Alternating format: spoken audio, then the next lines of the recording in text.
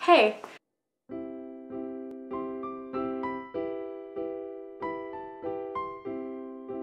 So I can already hear, the screams of, Bethany, why were you gone so long? Okay, I don't really have a reason, other than, anyway, we don't have time to unpack all that. But today I wanted to do another installment of what I like to call Coffee Date. It's a series of where we just sit down, just talk to each other, just have a conversation, you and I. The last video that we did actually did have a subject, like a one definition subject, and I pulled a few people and we talked and it was great.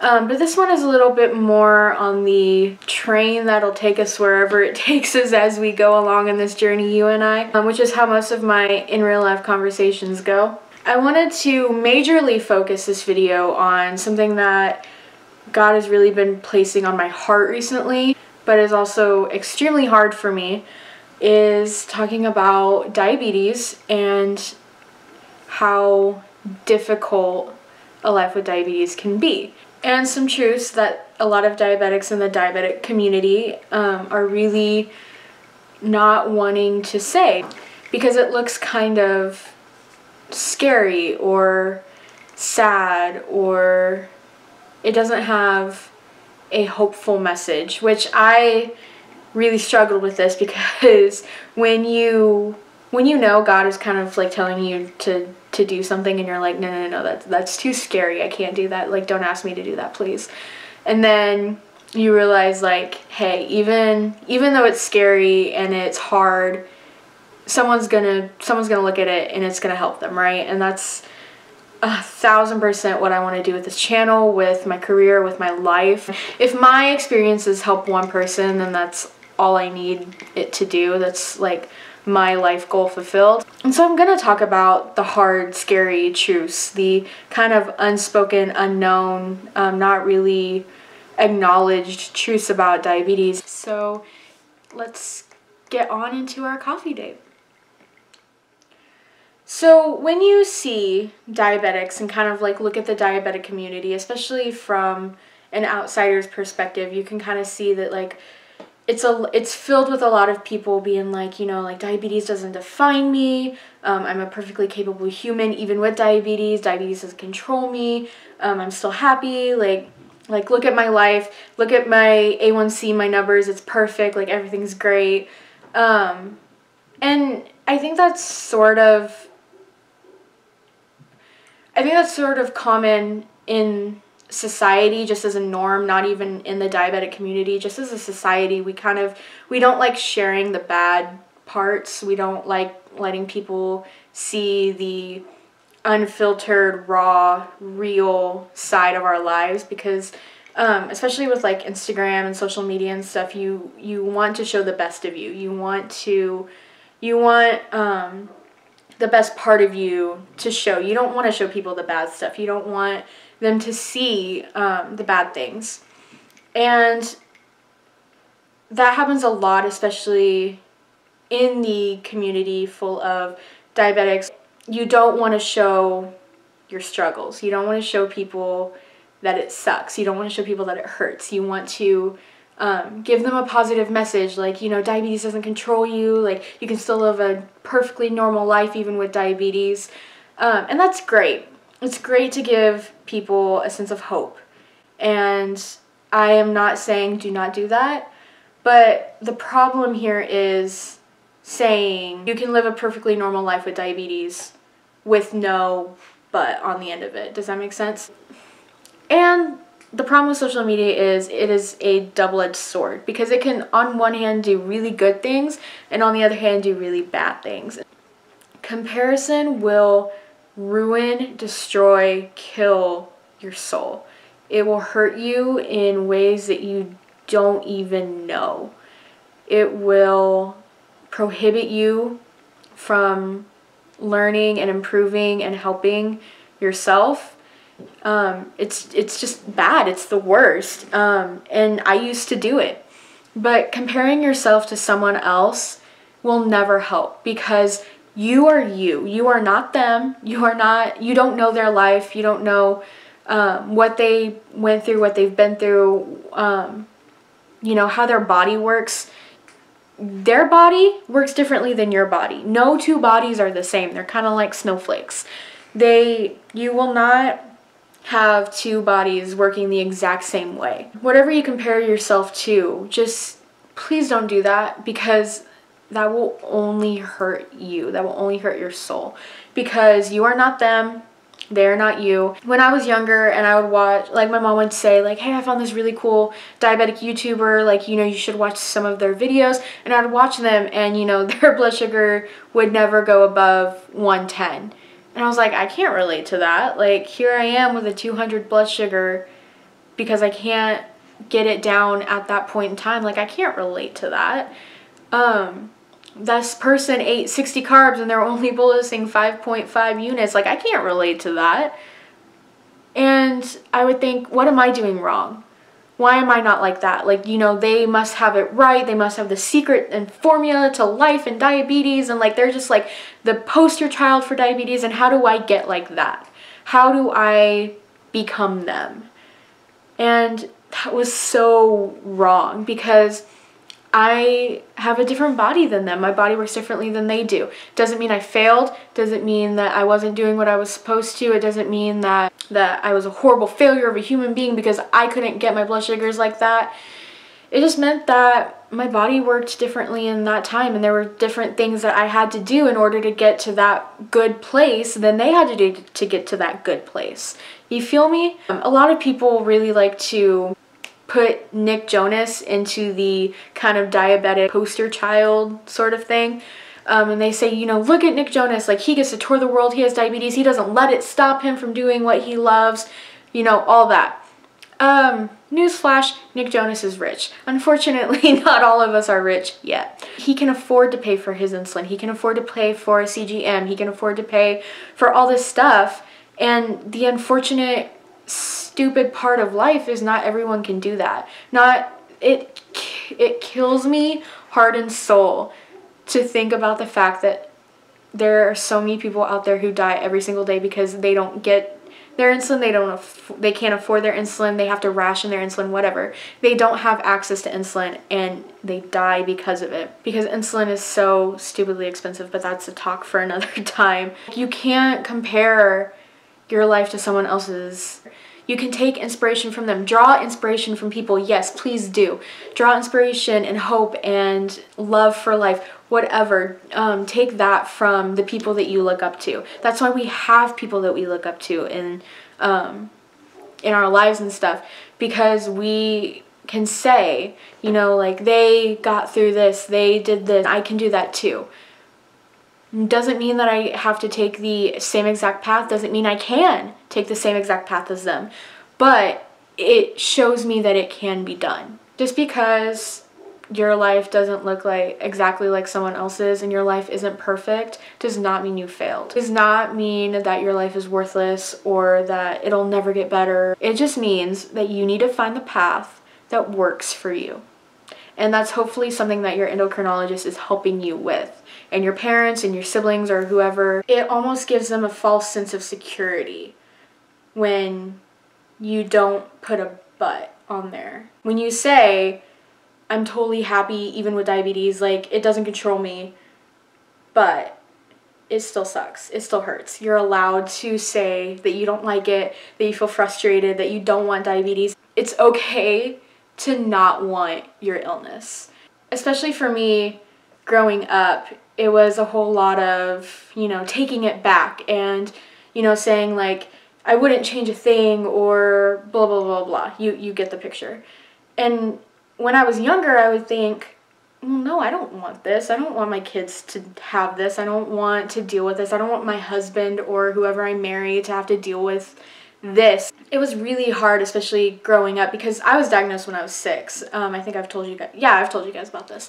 And so I grew up, I didn't know anything better than having diabetes or being a diabetic. So when I looked around and I saw my friends living normal lives while I was at the endocrinologist, like pretty much all the time, because I couldn't get my A1C down to a normal level because my blood sugars were so bad, it was hard, and I didn't want this. I wanted to be playing with them. I wanted to be going to the movies with them. I didn't want to be stuck in this doctor's office being yelled at by my endocrinologist because I wasn't getting perfect numbers.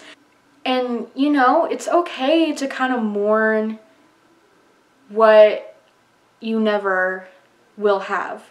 Whether you were diagnosed later in life or earlier in life like I was, like, it's okay to mourn that. It's okay to wish you didn't have diabetes or an illness or whatever. It's okay. But what's not okay is when you kind of give up, is when you kind of say, well, I don't want this, so I'm just going to pretend it's not there. That's when it becomes not okay. I did that for not a very long time, but enough that it kind of took a toll on me. I think I was like 13, 14, you know, those ages, of course. And I did not want diabetes. I didn't want to deal with my diabetes. I didn't want anyone to know I had diabetes. And so I just didn't take care of it. I didn't bolus. I didn't count my carbs. I just lived life as if I was normal. And of course that's going to affect like your entire life. It got to a point where I had to ask myself, like, do I want to live or do I want to give up? And I didn't want this. I didn't want this at all. But I had it. God gave it to me. It was a thing. It was done. There's nothing I could do about it. So what am I going to do to make this life with this illness the best that I can make it?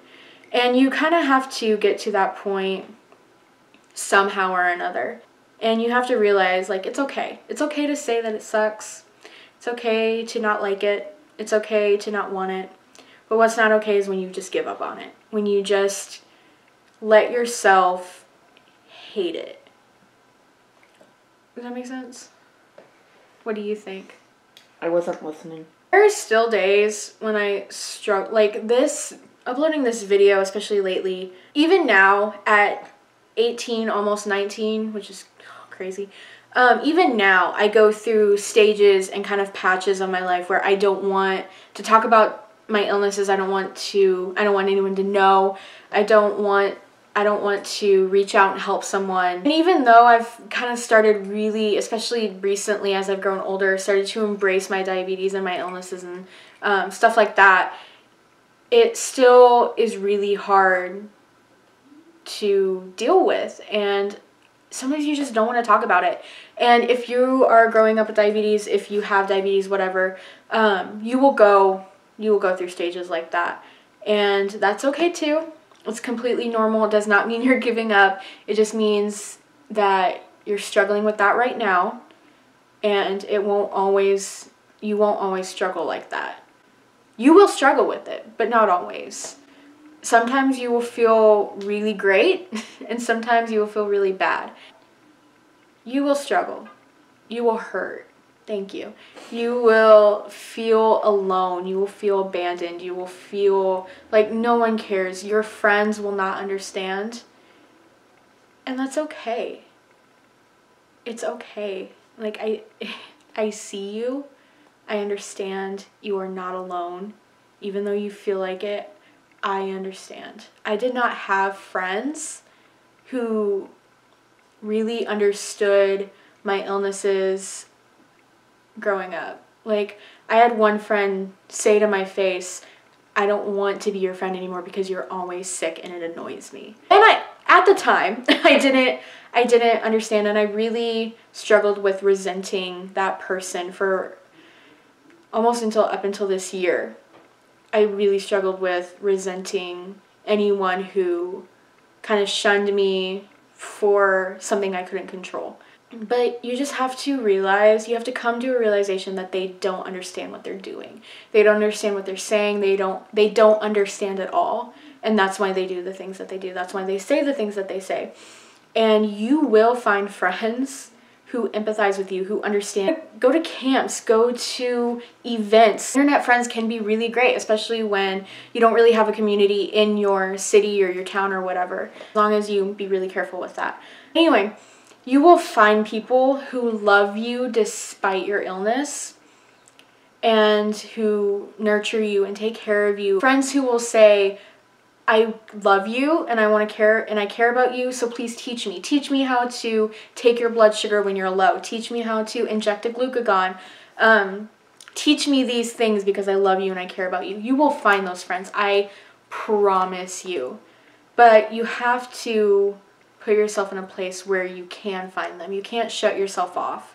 You can't let go of the hope and possibility that you will find people like that. It's really hard, I know, but you will get there. I promise. You are so, I see you. Like, I see you, I understand you, I get how it feels.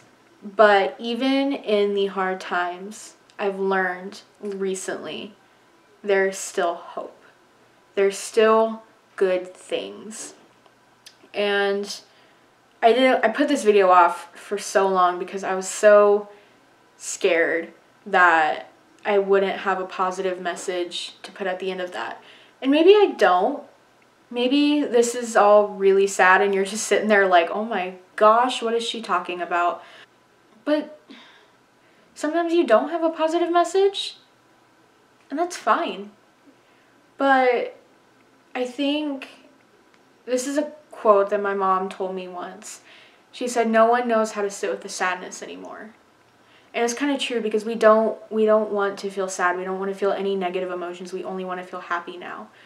And we just want to take it and lock it up and put it away and never speak or think of it again. We only want positive, great emotions. But sometimes you just gotta sit with the sadness. You just gotta say, look, it's hard and I don't like it, but I'm not gonna let it hurt me. I'm not gonna let it define me. I'm not going to let it, I need to let it affect me because it is something that I cannot control, but I'm not going to lose hope because there's always hope. So if you're struggling, just know that this channel is a safe place. If you need someone to talk to, I will put links in the description. If you want to come talk to me, please, please, please do. You can find my Instagram at the bottom of the description. I changed my username, but I changed all the links in my video description, so if you go through any of those, it should lead to the same Instagram. But just in case, my Instagram is Bethany Kinsey Music. You can find me there, DM me. I promise I'll respond, and we'll talk, and I will do whatever I can to help and make you feel better. I would so rather you talk to someone than to just continue feeling hurt and alone, because I understand that feeling and I wish I had someone to talk to. So if you need a big sister, I'm right here. And if you like this video and you want to subscribe, the subscribe button is down below. I hope you guys like this video. If you want to join me on another coffee date, please leave a comment, tell me what you liked about this video, and I will do more in the future. Or also, if you want to leave me some subjects that we can talk about in future coffee date episodes. I love you guys so much, and I hope you have an amazing day. Bye.